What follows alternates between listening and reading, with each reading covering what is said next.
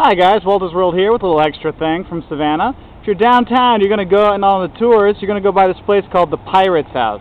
Okay, the Pirate's House is one of the oldest buildings in town. It has actually parts of some of the oldest still standing buildings. It was built in 1754. If you ever read, Treasure Island and stuff like that, they talk about it in there. But what's cool about this place, I mean, they have, decent southern food and things, but it's near a busy road. But underneath, they still have caverns. They go down to the river because they used to Shanghai people from here. There's a story of, it was a police officer, and they only found out about this because he came back, I think, a couple of years later and said, hey, I was drinking one night here. They got me drunk, took me out to the ships out in the river, which are like 50 meters away.